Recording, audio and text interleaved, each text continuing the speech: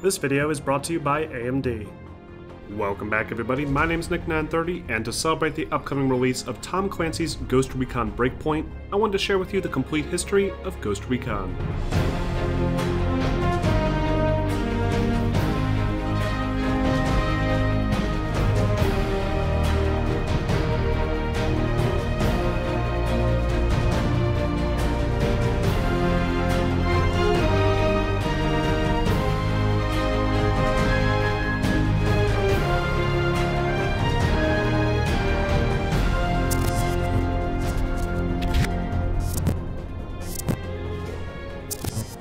Ghost Recon is a third-person tactical military shooter franchise created by Red Storm Entertainment, published by Ubisoft, and endorsed by the late American novelist Tom Clancy. In each game, players control a squad called the Ghosts, a fictional special forces unit capable of infiltrating enemy territory using sophisticated tactics. The franchise is known for its outdoor environments, one-shot kills, and squad-based tactical combat, though has seen a major transformation over the course of the past 18 years. With newer entries embracing more action-based elements. The series has seen a noticeable decline in quality throughout its lifetime, with several different developers and ports failing to truly understand what made the series great to begin with, but has since started to clamber back into the limelight, with a slight return to more realistic elements and a greater emphasis on non-linearity and player choice. So how exactly did the Ghost Recon franchise get to where it is today? Well, to properly answer that, let's start by looking at how the series started back in the early 2000s. In 1998, a small game development studio called Red Storm Entertainment released the landmark tactical shooter game Rainbow Six, which not only helped to establish the studio's place in the industry, but also helped to redefine the tactical shooter genre, with its introduction of the one-shot kill mechanic and realistic atmosphere. The title was a monumental success, and after a few expansions, that success attracted the attention of the up-and-coming game publisher Ubisoft Entertainment, who acquired the studio in the year 2000. During this acquisition, Red Storm was hard at work on a brand new IP, built around a similar realistic gameplay aesthetic as Rainbow, but with a much larger scope. Instead of the small corridors and indoor environments of Rainbow, Red Storm wanted this new IP to embrace combat in large open spaces, with players needing to use the terrain and adaptive squad tactics to defeat the enemy. The result was 2001's Ghost Recon, a game that redefined the tactical squad-based shooter. Ghost Recon's story consists of similar plot elements to most of Tom Clancy's work, including a focus on covert operations and large-scale geopolitical conflict. While the original game's story is complex when compared to games today, the general gist of the plot is that a group of ultra-nationalists in Russia take control of the Russian government and proceed to threaten stability in the region. In order to prevent the situation from escalating further, the United States send in the Ghosts, who proceed to knock out hostile military installations, capture high-profile targets, and stop the formation of a new Soviet Union. The story is told between each mission with lengthy briefing voice recordings, maps, and text, all providing insight into what the player's objective is and how it influences the overarching story. And while the narrative isn't directly written by Clancy, the general concepts and ideas are fairly consistent with his writings. After being briefed on the objective, players are then presented with a squad setup screen. In the setup screen, players can choose from a selection of soldiers, each belonging to different classes: Rifleman, Support, Demolitions, and Sniper. Each of these classes limits the character to a few different loadouts, with Riflemen getting basic M16s and grenade launchers, while Support soldiers have bulky LMGs and heavy armor. Players can assign up to 6 soldiers across 3 different squads, in any order or configuration that they like. Each character also comes with unique starting stats that impact their accuracy, detection range, survivability, and leadership, all of which can be upgraded with combat points upon surviving each mission. If a character is killed in combat, they won't be available to assign later, and all their awards and stat increases will be lost as well. This screen is critical to Ghost Recon, as a smart configuration of squad leaders, specific class types, and character stats can greatly affect the success rate of the mission. After players are done setting up their squads, they are then dropped into the game world, and tasked with completing objectives while defeating brutally difficult enemy sentries. Unlike typical shooter games, Ghost Recon's bullets are incredibly lethal. A single round can kill any member of the player's team, meaning map knowledge and careful reconnaissance is key to keeping the Ghosts alive. Unlike Rainbow, Ghost Recon doesn't have an actual planning phase, meaning players are encouraged to make quick calls to their team based on the situation. Using the in-game command map, players can select individual squads and issue a series of orders, which can be executed to flank enemy hardpoints and avoid deadly ambushes. This command system is so effective that it's possible to spend several minutes plotting out battle plans, and then sit back and watch as the AI completes the mission on their own. Though, for more complex actions like clearing out rooms or taking out high-value targets, player input is advised. Players can take direct control of any of their squad members with a first-person perspective, and can sprint, crouch, go prone, lean to the sides, open doors, and zoom in for long-range engagements. To keep the game more realistic, Ghost Recon forces players to stand still to drastically improve their weapon accuracy, with the edges of the crosshair converging inwards to indicate reduced bullet spread. This, along with the incredibly low time to kill and severe punishment for losing a squad mate in battle, makes Ghost Recon a brutally challenging tactical shooter game. To help make the experience even more interesting, Ghost Recon also features several online multiplayer modes, including cooperative play and squad-based competitive action. Visually, Ghost Recon isn't very much to look at today. The game's geometry is basic and there's no first-person weapon model visible to the player. But at the time, Ghost Recon features some impressive technical achievements, including realistic lighting effects, intricate character animations, and some nice reflective surfaces on the streets in one of the later levels. The presentation was a huge leap forward from Red Storm's previous projects, and demonstrated the benefit of their new partnership with Ubisoft. Tom Clancy's Ghost Recon was met with generally positive review scores, with many applauding the game for its intense tactical action and challenging yet addictive gameplay. The game sold more than 400,000 units within the first year of release. It went on to win both IGN and PC Gamer's Game of the Year in 2001, also helping cement the franchise as a major part of Red Storm and Ubisoft's catalog. After the success of the PC release, Red Storm released several ports of their game for other platforms, including the Mac OS X, Xbox, and the PlayStation 2. Though these versions of the game weren't received nearly as well, with many faulting the console releases for having awkward controls, less squads to command, and significantly weaker visual design than both the PC version and other games released around the same time. A year later, Red Storm released the first of two major expansions for Ghost Recon on the PC called Ghost Recon Desert Siege.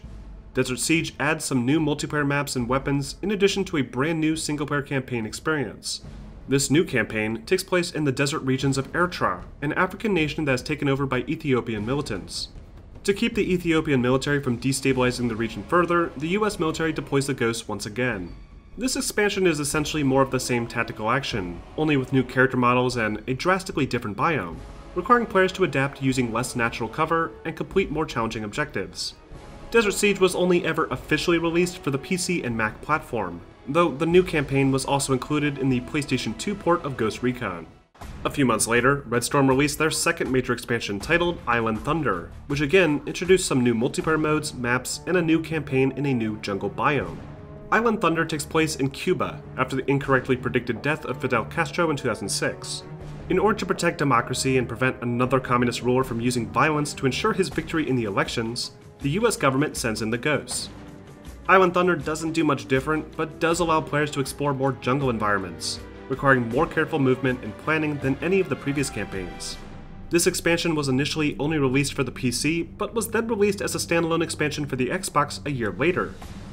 PlayStation 2 players never received a standalone expansion, but were instead greeted with Jungle Storm in 2004, which not only contained all the campaign missions in Island Thunder, but also comes with its own unique campaign set in Colombia, involving a terrorist drug cartel. Overall, these expansions received a mixed response. The Desert Siege and Island Thunder expansions on PC were met with positive scores, matching the reception of the original Ghost Recon, but the reception to the console releases weren't nearly as positive. Either way, Ghost Recon was a hit, and with Ubisoft's huge success with their new Splinter Cell property running in parallel, a sequel to the Ghost Recon franchise only helped to strengthen the growing Tom Clancy brand. After the positive reception to the first game and its expansion packs, the team at Red Storm began working on a direct sequel, simply titled Ghost Recon 2. Ghost Recon 2 aimed to build off of the criticisms made to the first game, while trying to retain that tense tactical warfare that fans loved. The first criticism they addressed were the graphics. Thanks to the rapidly evolving graphics at the time, Red Storm was able to implement significantly improved visuals, including more believable outdoor environments, advanced character animations, and much better physics that allowed for new ragdoll death animations and dynamic debris. Red Storm also implemented a unique over-the-shoulder camera design, a simplified squad command system, and improvements to the game's online multiplayer component, making it one of Red Storm's most ambitious projects to date. But unlike the previous title, Red Storm and Ubisoft agreed to design this game primarily for the Xbox platform, likely a response to software piracy in the early 2000s. A PC port was initially planned as well, but sadly never saw the light of day. And Ghost Recon 2 Final Assault released exclusively for the Xbox November 18, 2004. Ghost Recon 2 takes place in the year 2011, with a rogue North Korean military attempting to seize control of Chinese territory, causing massive instability in the region. To prevent the situation from getting out of hand, the Ghosts are once again called upon, and tasked with disrupting the rogue General Jung and his forces in North Korea. The narrative in Ghost Recon 2 is handled much differently from its predecessor, with new high-quality FMV cutscenes between missions that describe the events through a documentary special called Modern Heroes, which features interviews from members of the Ghost Squad, including series newcomer Captain Scott Mitchell. This introduction of actual characters into the story, rather than the expendable grunts from the first game, helps to add a more human element to the action, and provides players with a unique perspective on the situation, rather than just following orders blindly. During the gameplay, for example, squad mates can be heard discussing the mission and communicating more naturally, though the focus is still primarily on high-intensity combat and action. Ghost Recon 2 is a vastly different game than its predecessor when it comes to the actual gameplay. The most important distinction here is the new third-person, over-the-shoulder camera design, a landmark feature that predates Resident Evil 4, a game that is often credited for popularizing the design. Thanks to this new camera, players can now see their soldier on screen in relation to cover, and more properly adjust their position to avoid incoming fire. For purists who prefer the crosshair-only first-person camera of the first game, the viewpoint can also be changed back to first-person. Players can still run, crouch, go prone, and zoom in to shoot distant enemies, but Ghost Recon 2 also allows players to swap between shoulders and even roll to the side, allowing for quick aim adjustment when trying to neutralize a target that's just out of reach. Another major change is to the design of the missions themselves. While the original game was built as a sort of tactical sandbox with much larger environments to explore in any direction players wanted, the sequel is much more restricted, with more linear paths to and from objectives and much less of an emphasis on careful planning. Players no longer can control multiple squads through a map screen, but are instead forced to play only as Captain Scott Mitchell, and control a single squad of soldiers with much simpler real-time tactical maneuvers.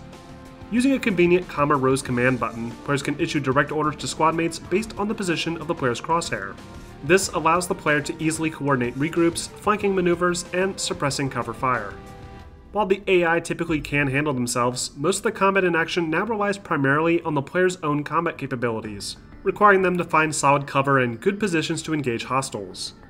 While still a brutally challenging game, Ghost Recon 2's health was redesigned slightly to be more forgiving, with negative effects from being wounded like having to limp around being removed. Instead of squad members dying instantly, they now enter a down state, requiring a revive from either the player or other stable squad mates. Players, however, are still incredibly fragile, and unlike the previous game, being killed results in an immediate game over, with no way to control the other members of the squad.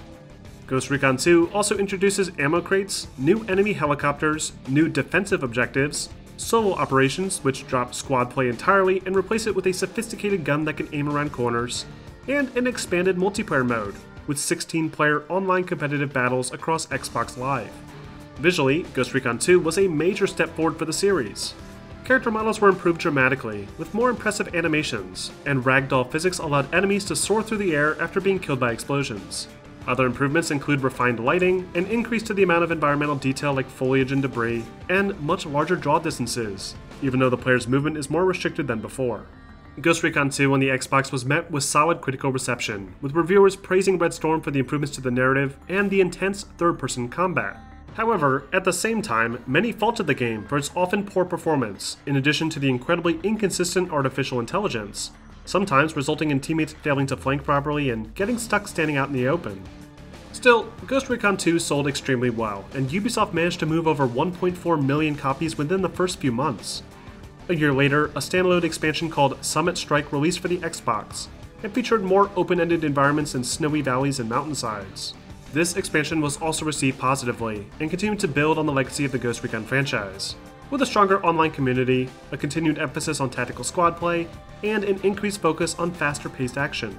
Ghost Recon 2 marks a major turning point for the franchise, as the more accessible console market and intense third-person combat began to influence decisions to future titles moving forward. But the Xbox wasn't the only platform to receive a Ghost Recon 2 in 2004.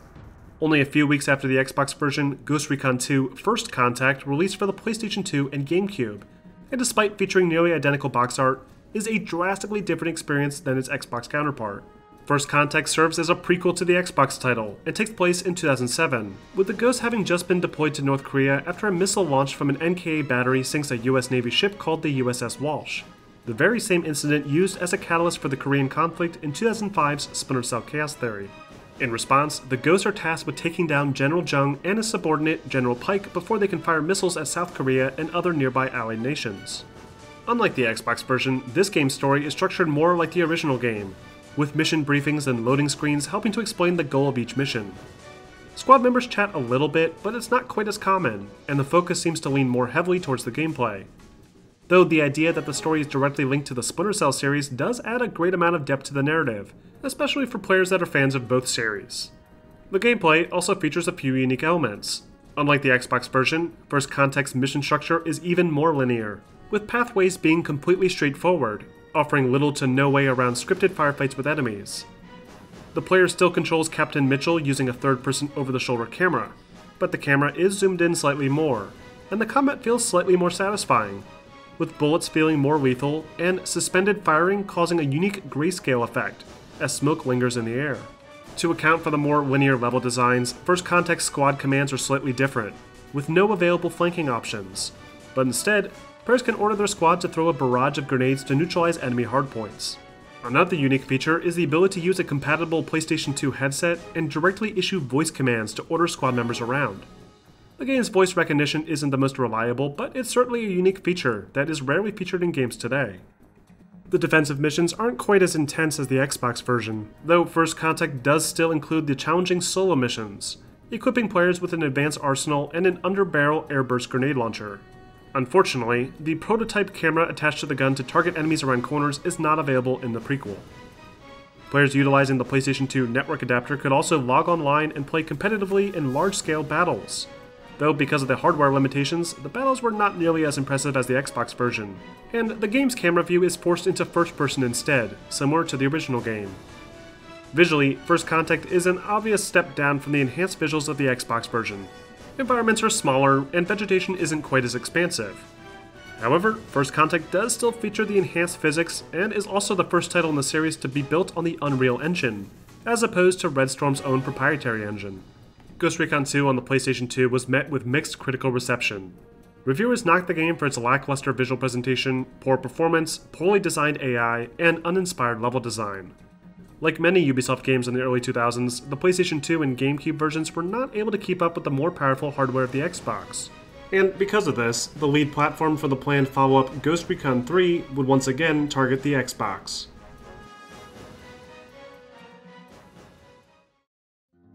Moving into 2005, Ghost Recon 3 had begun full development, with the team brainstorming ways to reinvigorate the franchise and stand out from the crowd of hundreds of other modern military shooter games at around the same time. Inspired by the real-life weaponry and the experimental arsenal that appeared in Ghost Recon 2, the team at Red Storm decided that Ghost Recon 3 would need to push forward into the future a bit more, and have the Ghost Squad make use of high-end gear to best their enemies.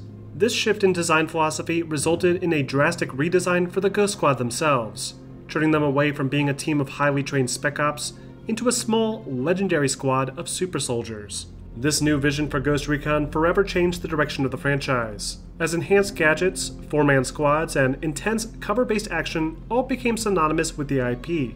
As work continued into the later half of 2005, the planned PC port of Ghost Recon 2 was cancelled, and Ubisoft instead hired several alternate teams of developers to work on ports of the upcoming third entry, while Red Storm focused on the lead Xbox 360 project. Finally, in fall of 2005, Ghost Recon Advanced Warfighter was revealed with a cinematic trailer, showcasing the redesigned Ghost Squad and highlighting their newly upgraded arsenal and the new urban environment. The game was released a year later for several different platforms, including the Xbox 360, PC, Xbox, and PlayStation 2, and despite each version sharing the same box art, they all differ from each other significantly. So first, let's talk about the main Xbox 360 version, created in-house by Red Storm. Ghost Recon Advanced Warfighter takes place in Mexico City during the then futuristic year of 2013. In an effort to reduce the drug and weapon trafficking coming out of the city, the Canadian Prime Minister and US President arrange a summit with the Mexican President, only to be interrupted by a sudden coup d'etat. In response, the Ghosts, led by Captain Scott Mitchell, are sent in to rescue the world leaders, and put a stop to the coup before the situation gets out of hand. The plot this time around feels slightly more involved thanks to the new in-game display that shows characters talking directly to the player, but the documentary-style cutscenes are replaced with in-HUD news feeds, demonstrating the impact of the action on the world. This new style of storytelling helps to keep the player in the action, rather than being stuck watching cutscenes between each mission. And while it still retains that iconic Tom Clancy style of writing, the plot overall feels a bit less complex, and more cinematic as a result. But Advanced Warfighter's most notable change is to its gameplay design. Grawl on the 360 is a third-person over-the-shoulder shooter game, with even less of an emphasis on tactical gameplay, and a heavier focus on intense combat and cover-based mechanics. Player control is improved drastically, with faster player speeds and the ability to snap to cover and peek around corners to engage targets. The comma rose from the previous game is no longer available, and in its place is a new smart order system that will change the order based on the position of the player's crosshair. If a player wants to move their squad to a specific point, they simply need to look at the location they want them to move and press a single button, with blue HUD elements showing their designated location.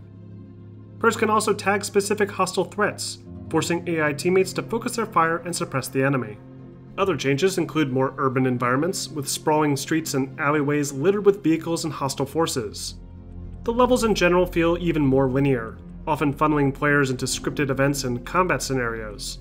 Some levels even feature on-rails sections, where the player is forced to fire a Gatling gun from a Blackhawk to destroy enemy positions and convoys.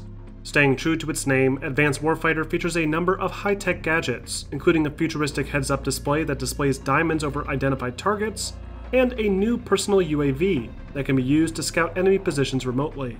All the changes made to Advanced Warfighter push the Ghost Recon series towards being more action-oriented, with frequent combat encounters and plenty of explosions. Though the core experience is still very much in line with previous entries. Players can still be killed fairly quickly if they're not careful, and smart tactical squad movement can turn the tide of a difficult firefight. The multiplayer also shares a lot in common with Ghost Recon 2, including more basic soldier models, the same stiff controls, and a return of the fan-favorite cooperative wave-based survival mode. Thanks to the power of the Xbox 360, Advanced Warfighter looks substantially better than its predecessor, with completely reworked character animations and models, more advanced lighting and shadows, and a greater emphasis on special effects. Performance is also much more stable, improved further on the latest Xbox One X platform, thanks to the backwards compatibility feature. But for players still yearning for the incredibly challenging, old-school tactical gameplay of the older games, there's the Windows port of Advanced Warfighter, created by the game developers Grin, known today as Overkill Software. This version, despite sharing the same name, is completely different from the main Xbox 360 version. Instead of having the option to swap between third or first person, Grawl on the PC is completely first person, and also features unique level designs, a more advanced command map screen, and a much more challenging campaign experience. The enemies in this version of Grawl are much more challenging, often killing players and AI teammates with a single burst, meaning players will need to carefully plan out movements using the command map, and spot as many hostiles as possible using the available tools. Players can slide into a crouch, aim down their sights, peek manually around corners, and can customize their weapons with preferred attachments like scopes, suppressors, and grips. This version of Grawl also featured some advanced, top-of-the-line physics effects, allowing for realistic destruction of vehicles and various environmental props. Alongside this port was a version built by Ubisoft Shanghai for the old-gen consoles, featuring a strange hybrid of the PC and Xbox 360 version, with a first-person viewpoint and more forgiving enemies to make the game more accessible. This version featured much smaller levels, and even reduced the size of the squads down to only 2 soldiers. But it is important to note that this version of the game is also the first title created by Ubisoft Paris, the same studio currently in charge of the Ghost Recon IP. These ports of Advanced Warfighter received mixed reception, with the PC version standing out a little bit more due to its classic design, but still failing to elicit the same level of praise as the Xbox 360 version. The 360 version received overwhelmingly positive review scores, and sold nearly twice as well as Ghost Recon 2, with year-end projections nearing 2.4 million copies. This made Advanced Warfighter the #1 best-selling 360 title in 2006, beating out major titles like Call of Duty 3, Dead Rising, and even Gears of War. Grawl's success is likely the reason why future Ghost Recon games would aim to be simpler and more action-oriented, as opposed to being tactical and overly challenging, a creative decision that would change the series forever. During a 2006 fiscal projection meeting, Ubisoft unceremoniously announced a follow-up sequel to the previous game, and confirmed that it would release in early 2007. This sequel, simply called Ghost Recon Advanced Warfighter 2, expands on the core elements introduced in the 2006 game, with a new campaign experience, enhanced graphical design, upgraded artificial intelligence, and a few minor additions to the gameplay. Just like before, GRAW 2 was built differently for various platforms, with the Xbox 360 once again getting the third-person cover-based shooting mechanics, while the PC received a more hardcore, first-person tactical experience. However, unlike the previous game, GRAW 2 also debuted on the PlayStation 3 and PlayStation Portable, with the old-gen platforms like the Xbox and PlayStation 2 finally being left behind. Advanced Warfighter 2 takes place immediately after the events of the previous game, with the destruction of the coup in Mexico City resulting in a civil war between nationalists and a growing insurgency. To keep the insurgency from spreading across the border, the Ghosts are ordered to support the Mexican loyalists, and find themselves traveling around Juarez and the surrounding mountainous regions as they investigate rumors of a rebel-owned dirty bomb. This game's plot shares a lot in common with the game before, though the more rural environments do offer a nice change of pace from the dense city streets of Mexico City. As far as the gameplay is concerned, very few changes were made. The most notable additions are a new squad medic that can heal teammates, and new remotely controlled vehicles like the Mule, that not only can provide extra ammunition, but can be used as mobile cover in open-ended environments. Other than that though, the game is practically the same as GRAW 1, with players able to run, slide, snap to cover, and neutralize targets using high-end gear. The PC version of the game still retains the same unique first-person perspective as before, and along with the same new features introduced to the console version, also sports improvements to the heads-up display, that more easily translates to the player where friendly squad mates are set to regroup and take cover. But regardless of which version you decide to play, the more outdoor, rural environments greatly change the pace of the experience, with players needing to make smarter use of their squad and available assets to defeat the enemy. Aside from the addition of a unique cooperative campaign, the multiplayer for both versions remains mostly unchanged as well, with the same old-school Ghost Recon 2 style of movement coupled with several new maps and modes. But the popularity of the previous title helped to make GRAW 2's online community one of the strongest in the series' history, likely inspiring a standalone multiplayer experience several years later. GRAW 2 also benefits from some decent improvements to the visual design. Both the PC and Xbox 360 offer some nice graphical enhancements, including much more realistic dynamic lighting effects, improved character models, and more varied environmental designs. Ghost Recon Advanced Warfighter 2 was again met with high critical acclaim, with many praising the graphics, addicting gameplay, and robust multiplayer component. The PC version was met with mixed reception again, with many complaining that the artificial intelligence, despite improvements to the command system, would still get lost and stuck in the environment. GRAW 2 once again made it into the top 10 best-selling games of the year. However, 2007 also marked a major shift for the gaming industry, with major releases like Assassin's Creed and Call of Duty 4 redefining industry standards, with much larger and in-depth experiences. This left the Ghost Recon franchise in an awkward position, as the more realistic hardcore elements that made the series popular to begin with were going out of style, and the bulk of the growing gamer population flocked to the more casual and accessible games instead. In an effort to build off of Advanced Warfighter's success, Red Storm Entertainment began working on a Ghost Recon 4, with more futuristic weaponry, more intense combat, and an overall more casual experience.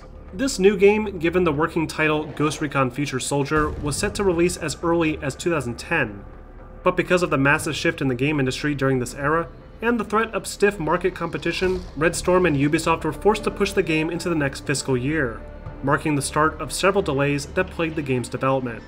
While Red Storm and Ubi Paris continued to work on this next mainline entry, Ubisoft contracted various other teams to work on smaller projects in an effort to keep the IP relevant. The first of these side projects was the PlayStation Portable release titled Ghost Recon Predator. Predator takes place in Sri Lanka, where the Ghosts are sent in to investigate a terrorist attack on nearby American freighters. Predator takes the solid third-person combat mechanics of the Xbox 360 Warfighter games and scales them down to function with the PSP's limited control scheme. To account for the lack of a second joystick, for example, levels are designed to be more linear and flat, reducing the need for precision aiming. The game's difficulty was also scaled back considerably, with the classic one-hit kill system being removed entirely. Enemies now feature health bars, prolonging firefights, and players can now easily heal themselves with available health packs. Players can even accept optional side missions from local civilians, introducing a slight RPG-style approach to the experience. Predator was received poorly overall, with many knocking the game for its lackluster presentation, sloppy controls, and major departure from the IP's core identity. An even bigger departure came with Next Level Games' Ghost Recon for the Wii. This game is played completely on rails, using the Wii's motion controllers. Players have almost no control in how they approach the mission and are instead thrown into a shooting gallery, complete with infinite ammunition and an unexplained slow motion ability. As expected, this game received abysmal reviews, and may be one of the lowest rated entries in the entire franchise. By the end of 2010, the first of several delays for Future Soldier was announced, pushing the game into a targeted spring 2011 release. In anticipation of this release, Ubisoft tasked their newly formed Ubisoft Sofia studio to work on a Nintendo 3DS spin-off based in the same futuristic universe called Ghost Recon Shadow Wars. Shadow Wars offers another unique take on the franchise, with a new top-down perspective and an interesting turn-based gameplay design. Surprisingly, this spin-off managed to earn some positive reception when compared to the other titles released around this time, with reviewers praising the game for its tight design and controls, though it still failed to deliver the same quality of storytelling and addictive multiplayer that fans have come to expect from the series. Meanwhile, Future Soldier was still suffering from some major development problems, forcing Ubisoft to once again push the game back, this time into 2012, and even at one point cancelling the planned PC port. Finally, after several delays and subpar spin-off titles, Ghost Recon Future Soldier released in 2012 for Xbox 360, PlayStation 3, and PC only a month later.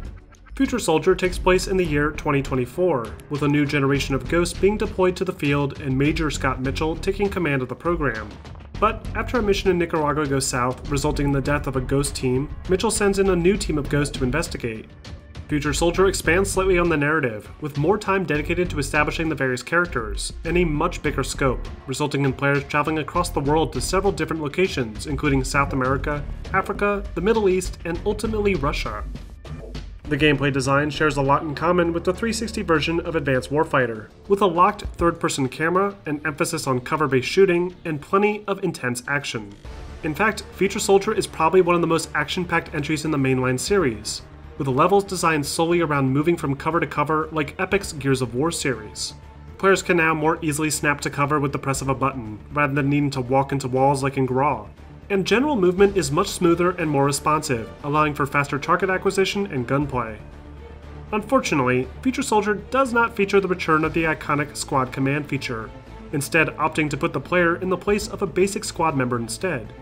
To make up for this, Future Soldier introduces the sync shot to the series, allowing players to manually target hostile enemies prior to engagement, and then take them all down simultaneously with either player or AI-controlled squad mates. This mechanic is incredibly satisfying, and works hand in hand with Future Soldier's new stealth mechanics. Oddly enough, the Ghost Recon series has not offered any sort of stealth-based gameplay mechanics up to this point, despite all the promotional material and game intros prior suggesting that silently dispatching enemies was a major pillar of the Ghost Recon program. Future Soldier addresses this by offering options to not only dispatch enemies silently with suppressed firearms, but also allows for silent melee takedowns. Players can also make use of a slew of futuristic hardware, including adaptive camouflage, a smaller, more maneuverable quad-rotor drone, a sensor grenade to spot enemies through cover, and occasionally the Warhound, a large walking robotic dog that can be used to fire a barrage of mortar rounds and missiles at enemies. Other changes include new cinematic on-rail sequences at scripted points throughout the campaign, and a hugely expanded weapon customization system, allowing players to tweak practically every aspect of their weapons, including triggers, barrels, scopes, magazines, stocks, and skins. Future Soldier also offers several multiplayer components, including full 4-player campaign co-op, a reworked cooperative survival mode called Guerrilla Mode, and smaller-scale competitive multiplayer, requiring players to make use of cover in the environment and various available gadgets to come out on top. Visually, Ghost Recon Future Soldier was an improvement, but not very competitive with other games in 2012. The character models are highly detailed, with high-resolution textures and advanced animations, but things like explosions and blood splatter look noticeably out of place. And the smaller level environments, broken up by repetitive door opening sequences, feel like a major step back when considering the massive scale of the environments in Advanced Warfighter. Ghost Recon Future Soldier received generally positive reviews, on par with previous mainline entries. Many publications like IGN praised the entry for its smooth controls and plentiful content. Others faulted the game for failing to deliver the iconic tactical gameplay that the series was known for. The PC version received even harsher criticism due to its sloppy port job that resulted in poor performance, limited user settings, and an unstable online component. Despite the numerous frustrating delays, Ghost Recon Future Soldier still managed to deliver a solid experience. But unfortunately, the industry and the general gamer population had already begun to move on, with Future Soldier only managing to sell about 800,000 copies in the first month, marking a steep relative decline in this once great franchise. This obvious lack of interest in the IP forced Ubisoft to put the mainline series on hold, and would explain why the series was eventually transformed into what it is now. However, the Ghost Recon franchise wasn't entirely dead. Back in 2011, Ubisoft confirmed that their Singapore studio was working on a competitive multiplayer experience in the Ghost Recon universe tailored specifically for Windows and the Wii U platform. This project, referred to then as Ghost Recon Online, ran into some similar roadblocks to Future Soldier, with frequent delays and confusion as to whether the game was still in development. The game entered a beta phase for PC in spring of 2012, shortly after the release of Future Soldier. By fall of 2012, Ubisoft confirmed that their focus had shifted entirely to the PC platform, with no plans to bring the game to the Wii U anymore. And after several updates and a final release in spring of 2014, the game was renamed into Ghost Recon Phantoms. Phantoms offers no distinct campaign or story, and is instead a free-to-play competitive shooter experience built heavily around the design of Future Soldier's multiplayer mechanics. Players could choose between three classes: the Assault, Specialist, and Recon, all of which offered their own unique weapons and abilities, like a riot shield or a cloaking device, and all of which could be upgraded by earning points in-game or by making purchases via an in-game store. Phantoms was met with mixed critical reception. While the general idea behind the game seems simple enough, the pay-to-win aspects greatly hurt the overall balance, making it so players that spent literally thousands of dollars were able to completely dominate other players simply trying to play the game for free. This game's pay-to-win model resulted in a steep decline in the average player base, forcing the studio to shut the service down in late 2016. In the mid-2010s, Red Storm Entertainment drifted away from the Ghost Recon franchise to work on different IPs, including collaborative work on games like Far Cry and The Division. This left Ubisoft Paris' studio to assume full responsibility for the main Ghost Recon titles moving forward. Immediately after work had wrapped up on Future Soldier, Ubisoft decided to reassess the franchise, analyzing its various strengths and weaknesses, and experimented with ways to mesh the classic tactical shooter with their signature open-world experiences. The result was 2017's Ghost Recon Wildlands, the start of a completely new era for the Ghost Recon property. Wildlands takes place in modern-day Bolivia, with the powerful drug cartel called the Santa Blanca having taken almost complete control of the region. In response, the US government deploys the Ghosts, and tasks them with dismantling the cartel and their leader, El Sueño. Players take control of a new team of Ghosts, led by series newcomer Nomad. Nomad doesn't have much of a personality, only chiming in occasionally during the rare dialogue sequence, and serves more as a vehicle for the player to insert themselves into the narrative. Other characters include Karen Bowman, a CIA operative and lead contact during the mission, Pakatari, a rebel leader sent to assist, and El Sueño himself, a vicious leader and one of the more memorable villains in the Ghost Recon franchise. While this game is still technically canon, the overall narrative feels like a fresh start for the Ghost Recon series, and only ever mentions past events from older games as if they were urban legends. Outside of the few cutscenes that trigger after completing a major objective, Wildlands doesn't really spend too much time establishing its story. Players are instead challenged with creating their own stories, based on their own personal gameplay experiences. The gameplay in this entry is very different from the other games. Players are now given the freedom to approach mission objectives any way they want. Players that prefer to play stealthily, for example, can wait for the sun to set so that the patrols are easier to bypass, and can shoot out lights and knock out guards to remain unseen. Players that prefer to engage from a safe distance can fly up to a high vantage point and snipe using a selection of high-powered sniper rifles, all of which with varying amounts of bullet drop. And for players that prefer a more direct approach, they can always take their suppressors off and drive in guns blazing, destroying everyone and everything in sight. It's a much more free-form approach to the gameplay, and one that rewards repeat playthroughs and experimentation. Wildlands' playable area is absolutely massive and features the most diversity of any game in the series, with dense jungles, snowy mountainsides, dry deserts, and lake resorts collectively adding up to roughly 200 square kilometers. To more easily traverse this huge environment, players can now pilot several different types of vehicles, many of which offer their own tactical advantages. When on the ground, the game handles a lot like classic Ghost Recon games, with players able to perform most of the same functions. The light, sticky cover system from Advanced Warfare returns, along with the simplified stealth detection mechanics and weapon customization from Future Soldier. But Wildlands also introduces a few cool new features, like the ability to kidnap targets and hide them in the trunks of cars. Also new to Wildlands is the extended progression system. Players now need to earn points to level up their character, with level increases unlocking experience points that can be spent on improvements to stats and equipment, like the new and improved drone. Many of these upgrades also require resources to unlock, which can all be found throughout the game world, encouraging players to risk sneaking into more dangerous territory or intercepting deadly convoys. If players complete enough optional Rebel side missions, they'll also have access to Rebel support options, allowing for vehicle drops and even mortar bombardments to help even the odds. And while they serve no real gameplay purpose, players are given the option to fully customize their character with hundreds of cosmetic options, allowing players to really make the experience their own. Like every Ghost Recon before it, Wildlands features a squad of AI teammates that can be controlled using some basic Common-Rose command features. However, aside from performing the Future Soldier Sink Shot maneuver, this squad is almost entirely useless, and players are better off playing online with their friends through the fully integrated drop-in co-op feature. Ubisoft also issued a number of free and paid updates throughout the game's lifetime to help expand on its content, including small side missions involving other popular Tom Clancy game properties, a mission featuring a showdown with the Predator for some reason, and a competitive multiplayer mode called Ghost War that pits two squads of players against each other in an elimination-style deathmatch, complete with unique classes, abilities, and weapons. All these changes, combined with the more sandbox, open-ended nature of the game, allow for a completely new and unique Ghost Recon experience, designed specifically to appeal to a variety of playstyles.